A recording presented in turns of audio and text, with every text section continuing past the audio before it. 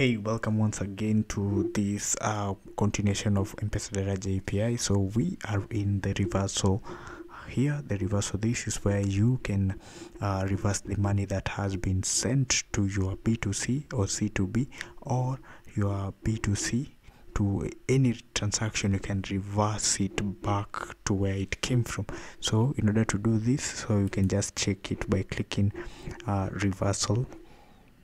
When you click reversals, these are the documentation. This is what is needed. So let me just take this and test it from there. So you can see the same initiator name that we are going to use. So here we have the identifier, receiver identifier.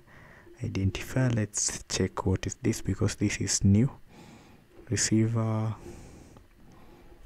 identifier. So you can see, you can set it also. There's a type of organization that received the transaction, so you can just state it as, leave it as 11.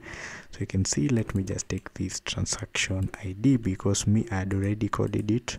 So in order to save time here, so I can just add this this transaction ID for which for the one that I'm the transaction that I want to the transaction. I will add the transaction ID for the transaction that I want to reverse. So let me take this organization pay bill that we are going to use here, then I'm going to place it here. When I place it there, so this is what is required. So as you can see from here, I have already set everything that is needed. So remember the security credential, I've already included it. So let's now test it from there. I think that's everything, because this B2C, the last B2Cs, they don't have enough, they don't have much to say, but they will almost look the same.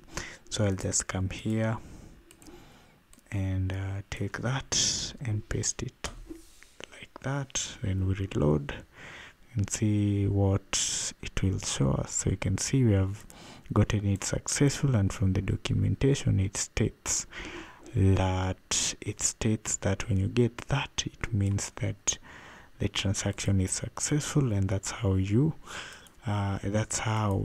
can do any reversal API using the M-pesa API transaction. So see you in the next video.